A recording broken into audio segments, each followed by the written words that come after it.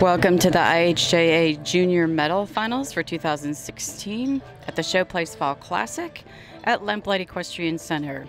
I thought it would be interesting today to just take a look at the Junior Medal Final course. Patrick Boyle and Skip Bailey designed it. Patrick Boyle, of course, has many years as a show manager, course designer, and not only that, his daughter has been a top equitation rider, so he knows what it takes to get to the finals.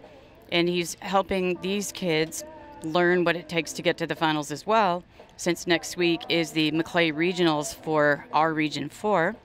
So this is a good test to kind of get these juniors ready for things they might face at the regionals. So today, the way he has this course, they're going to come in, and jump one is the Wisconsin equine jump over here. Pretty straightforward, nice, friendly first jump. And then they're going to make a left-hand turn through the middle. A little hard for us to see here, but it's that middle jump by the big evergreen trees there. And then they're going to make a left-hand turn. And this is really quite interesting because we're going to encounter this kind of X object of straw bales that you see here. And what they're going to do is, after the center jump there, they make a left-hand turn around that Showplace oxer, and they're going to ride this as a straight line over to this one. So it's a very spooky thing early on in the course and off of a short turn. So I expect we're going to see some issues at that first one there. And then it continues to the Old Barrington jump down the line. And then there's kind of a serpentine exercise. So then it'll be a left-hand turn after that, over that nice, friendly, inviting, derby-looking split rail. And then they'll make another right-hand turn after that to jump over the red CWD.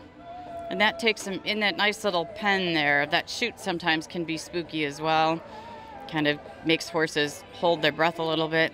They jump out of that chute over the orange oxer over there on the far end of the ring there. And then they're going to continue on over to 9, which is the orange vertical that you see over there. Then from that, they make a right-hand turn, which is a little unusual. And number 10 is an option jump. So it's any of those 3 jumps right there with the Luxmax standard. So any one of those 3 is 10. And where they're going to go after that is, if you look right in the middle here, there's a nose stride, but that's 11 on that side, or they can jump 11 over on the other side, option jump. So through the nose stride and out, I'm sure riders would choose whichever lead their horse is best on, land and turn.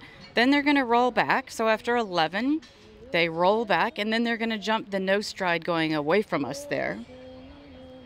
Then they're going to roll back again and come back over the hay bales here in the center. And then they make a right-hand turn again, which will take them over to the Showplace oxer. And then down the line to the wholesome goodness, in and out down there. 15 AB. 15 jumps is a long course. It's a lot to remember, a lot for kids to keep their horses organized and together. So we'll see how it goes for the junior medal riders today, and we'll be back with you later on. 2016 medal.